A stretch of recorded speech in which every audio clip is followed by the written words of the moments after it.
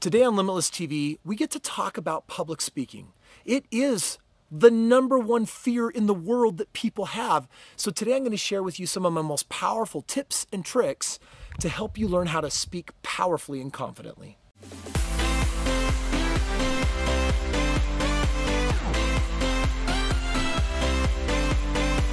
So today we're covering our tips and tricks of how to present powerfully from stage. And here I'm just in my own private basement stage. I've done presentations here. I've done them upstairs in my great room with 100 people. I've done them in front of 1,000 people. I've presented over 1,000 times. I've probably put on who knows how many hundreds of events over the course of the last decade.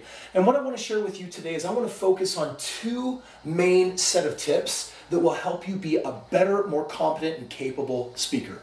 So the first thing that I want to do today is I just want to address this one: overcoming nervousness. To become an authority, you've got to get really clear that it is just a game of confidence. You might think, I need a degree, I need a piece of paper that says I'm smart enough and I'm good enough or I can be able to do this. That's old school society-based thinking. What makes you an expert is you choosing into being one based on your natural gifts and passion, where you are collecting natural organic experience that actually has you being that expert. For example, after I had bought 10 pieces of real estate and started putting on presentations, I felt that that made me an expert enough in my home to sit in front of 2 people and put together really my first little real estate club.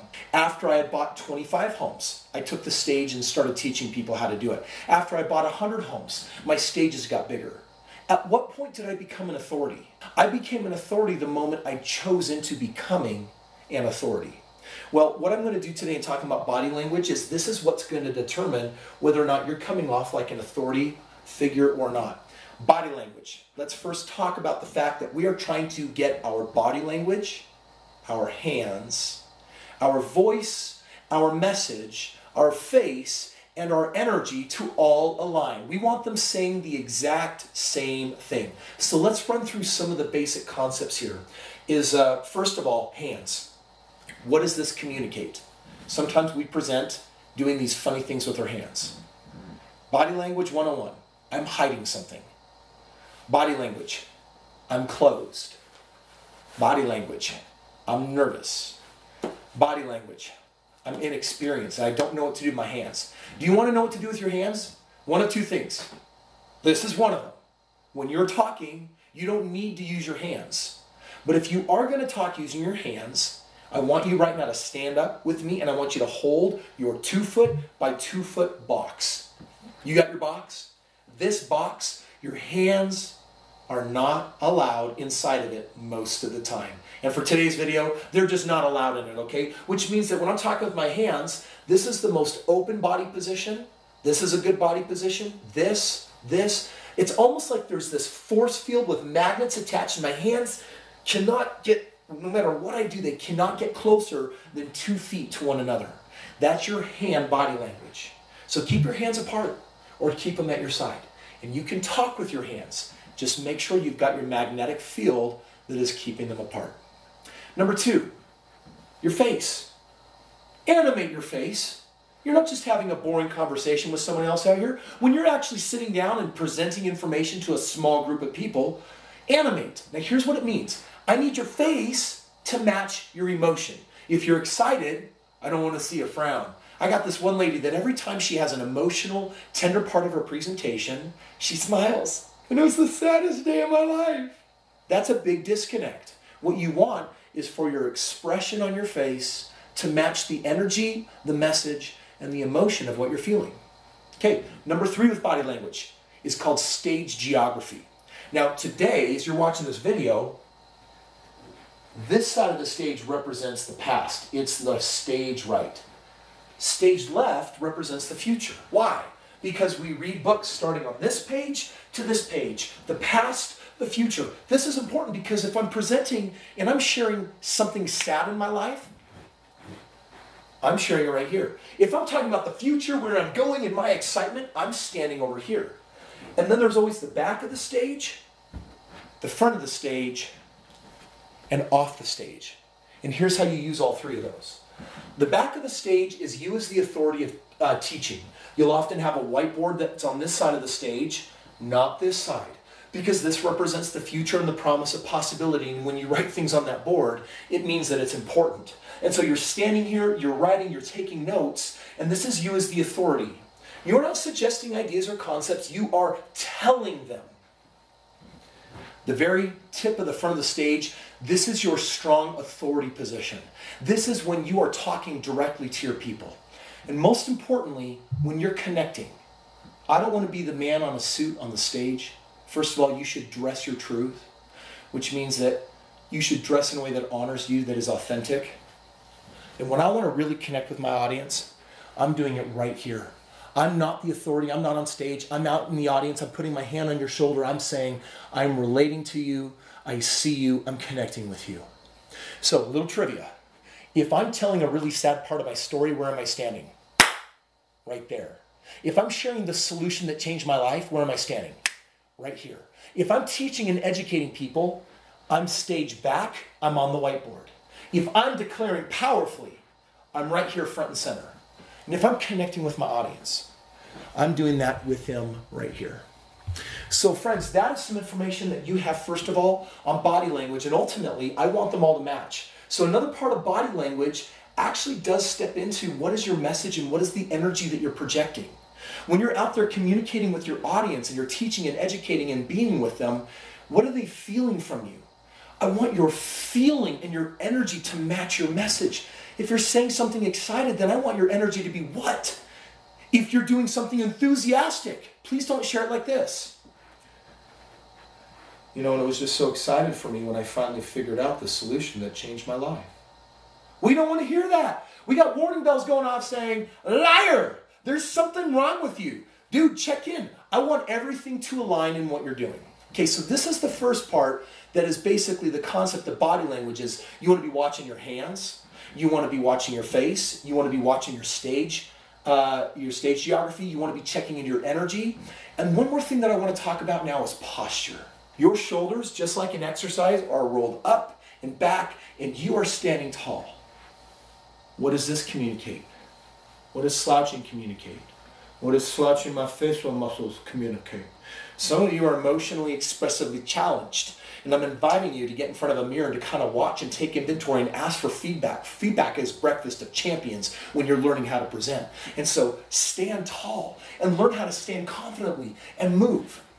Now in a moment, I'm going to give you a really big bonus because the second tip that I want to go into today is I want to talk about the 4 different personality types that you can leverage from stage. Because know this, your audience is falling asleep every 2 minutes. You need a state change. It's not just where you're moving your body. It's not just having the right body language, but it is how you're communicating.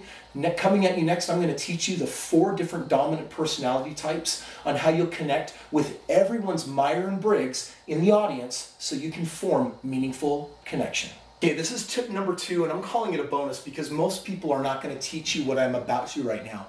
There are 4 dominant personality types that you are leveraging and speaking from when you're on stage. Everyone you meet in life is going to come from one of these 4. We can take the 64 different Myers-Briggs combinations and break it down into the fact that inside of people, you're going to see these 4 personalities. And the reason why this is important is because you need to know the audience. And when you're speaking to an audience, you need to be able to speak to as many people as you can and only polarize the people that you're supposed to. So the first personality type is called warrior. What is it? Warrior.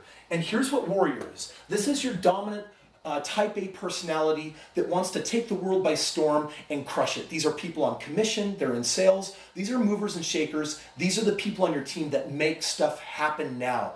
If anything, these are the individuals that are going to go too fast, they're going to light a fire and they're going to burn the forest down on accident because they got so excited. Those people are in the audience and there's something they want to hear from you.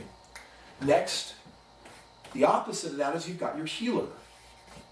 Your healer is your personality type that is calm, passive, non-aggressive. They are natural healers. They want to give love. They want to nurture. They want to protect. They're sensitive, and sometimes they suffer from a lot of that negative energy empathically hitting them in a very difficult way. Healers, and healers, there's more healers in the world than there are warriors. Next, you have oracle. Your oracle, these are your blueprints. These are your tax people, your engineers. These are your brainiacs. These are your rocket scientists. They understand their world based in numbers, statistics, percentages. They're often disconnected from feelings, not always, but they pass everything through the ether of the mind, and they're very logically oriented. Very important people. They're also probably as much of a minority as you have warriors. And then, number 4, you have your visionaries. Your visionary is your personality type that could care less about the details. They want to have fun, and they want to have fun now. So they want to, when you're speaking to them, if you can't actually do something exciting and enthusiastic every few minutes in your presentation, your visionaries are going to die on the vine. They're like, oh, help me. I'm being lectured to death by an oracle. These two are opposites, and these two are opposites, and some people have all 4, but most have one dominant and a secondary or some type of tertiary trait. All people that you meet are going to fall into one of these categories. So how do you speak to all of them? I will show you. Your warriors. You need to have moments where you tap into your inner warrior. Now, by the way, if you're watching this and you're like, but Kris, I don't have warrior in me. Oh, trust me, you do. And if speaking and presenting is important, you get to develop it, and you get to learn how to do it authentically. Here's how you tap into warrior. Warrior is about fast, whereas healer is about slow. And so the warrior is going to raise the volume. They're going to raise their energy. I stomp when I'm on stage just like that. I mean, my warrior shows itself with strong, hard, fast body movements. And I have my moments. And guess what this is? It's a state change. If I just was coming from a healer moment, and all of a sudden I get myself fired up and I'm in the stage and I'm making things happen, I'm talking to you, guess what's happening? I'm connecting with the warriors that are like, oh yeah, right on. Okay, now I'm finally hearing you. Now I'm feeling you. Now, by the way, when you go into that warrior mode, if you have too much, you might shut down the healers. So you get to express the sensitive side. You get to express the part of you that is calm.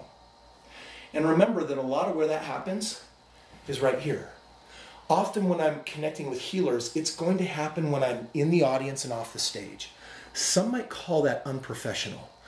But for me, if I can't connect with my audience, then why am I there at all? Connecting means being willing to be vulnerable. Connecting means willing to share things that might have otherwise a privacy setting, where they're not sacred or inappropriate to share, but they kind of almost feel a little inappropriate because they're precious. They're your struggles. They're the hard moments of your life. Healers are going to stand on this side of the stage when they're talking about the difficulties and the hardships they've had. And then as a healer, I'm going to be in the audience with you, which might look like this. Hey friend, I see you. I'm connecting with you. This is my hand on your shoulder. Trust me, it's your shoulder. It's okay. The safe touching kind, okay? Okay, so this is where I'm going to connect with you in that way. Okay, number 3, oracles. Oracles are taking place right here. This is where they're laying out simple principles. And as an oracle, you have to remember that you cannot oracle the people to death. There's only so much information they can take before they lose it. It's not how much content you have to present. It's how well you can quality-wise present very little information that will stick with them. And that'll change from one venue to another. If it's a lecture hall, there's going to be more oracle. If you're doing Limitless with me and it's a 3-day transformational event, in 45 minutes, I'm only going to be sharing 6 minutes worth of powerhouse ideas, and the rest of the time is going to be spent actually displaying and practicing and experiencing them, right? So oracle, you got to make sure that this is not your dominant personality. This is the fastest way. No matter how good your information is, you will lose your audience if you oracle these people to death. And then finally, the visionaries. You've got a group of people in that audience that are screaming for fun. All right, everyone stand up. Go ahead and find a partner. Go ahead and introduce yourself. Put your hands in the air. Turn to the person on your right. Give them a back massage. Hey, put your arms around the person next to you left and right. Give them a pat on the left or right. Turn to them and say, thank you for being here. Thank you for being there. Turn to the person on the left. Give them a high five and say, you are limitless. Your visionaries want to get physical. They want to get active. They want to stand up and they want to have fun. And I'm going to be honest with you. If I'm ever going to speak anywhere on the planet on any topic, I'm going to pray it doesn't have to be behind a lectern separating me from the audience, and that it's not a PowerPoint. Slide 148. Take notes on the thing I'm about to tell you. Your visionaries are dead. You lost them a long time ago. I want to spend time here, here, here, and here not equally, but taking my audience into account. Know your audience. Are you presenting to a group of healers? Even they want to see you mix it up with these other energies. If you're speaking to a group of doctors and engineers, mix it up a little bit. If you can, get in the habit of every 2 minutes having a pattern interrupt by allowing them to see these different sides of the personality that I promise is inside of you, and you combine it with the right kind of body language, you are going to crush it. Those are my tips for you today on public speaking. Thanks for joining today and watching this video. I hope you enjoyed it. I've got more videos like this coming your way. I even put on a regular course a few times a year. It's called Mentor Academy. And if you're looking at becoming a mentor, if you want to become a professional speaker, a professional facilitator, then drop that in the comment below and click the link so that we can get you some information and do some hands-on training for 3 days on how to help you step into your full speaking power.